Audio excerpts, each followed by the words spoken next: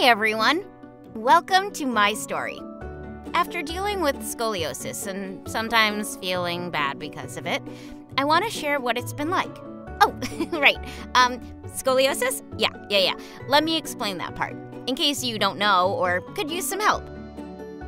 To quote the internet, scoliosis is a sideways curvature of the spine that occurs most often during the growth spurt just before puberty. Scoliosis can be caused by conditions like cerebral palsy and muscular dystrophy. But the cause of most scoliosis is, dun dun dun, unknown, or idiopathic, as the doctors call it. There are a few ways to treat it, depending on how bad your curve is and how much worse it gets. One of the options is watchful waiting, which is just that, just waiting to see how things progress without intervention.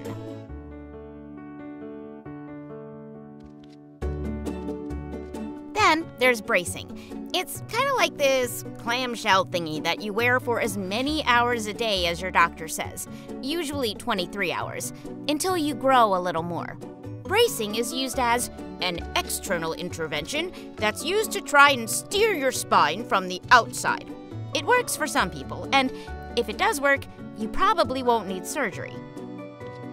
But it didn't really work for me.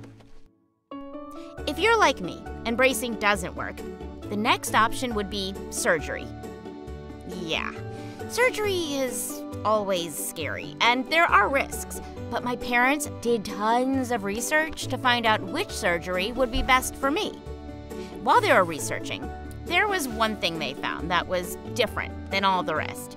It's called vertebral body tethering, and it's actually what they call a humanitarian device. They found a website called myscoliosis.com that taught us all about how the surgery works.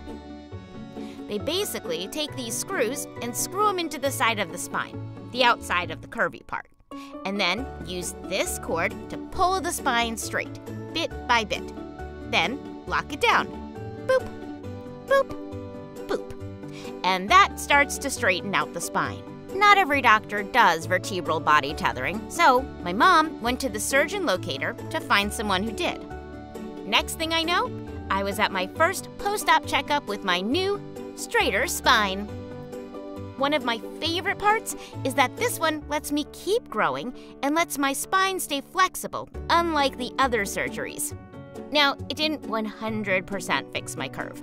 My doctor says it doesn't need to be perfectly straight, and that over time, as I grow, the cord will help straighten things out. He also said he's going to keep watching my progress to make sure the cord doesn't overcorrect my curve or break. So, yeah, everyone will have a different outcome after surgery, but my scoliosis is on its way to being straighter. And 4 weeks after my surgery, my doctor said I could go back to my regular activities.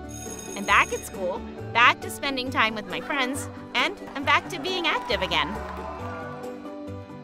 So, this is my story. Thanks for listening to it. If you have scoliosis like me, your parents can get more info at myscoliosis.com like my mom did.